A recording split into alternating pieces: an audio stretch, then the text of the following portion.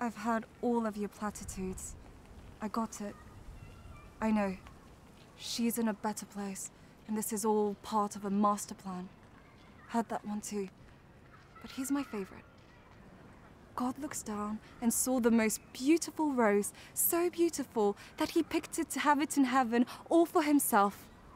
And then there's the science, the biocentrism, the fact that we're all living and dying in infinite universes. And then there's the religion, the Christians and their salvations, the Buddhists and their samsara, and the Hindus and their 41st sacraments, and the poetry. You can't forget about the poetry. To die is different from what anyone supposed, and luckier. And rage against the dying of the light. Though men at the end know that dark is right. Whitman. And then,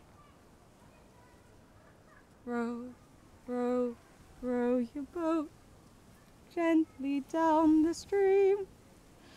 Merrily, merrily, merrily, merrily, life is but a dream. I got it. I got it. It's basically all a natural part of life. We shouldn't hate you. We shouldn't fear you. We should just accept you, right? But this is all a bunch of intellectual bullshit, because she's not here holding my fucking hand.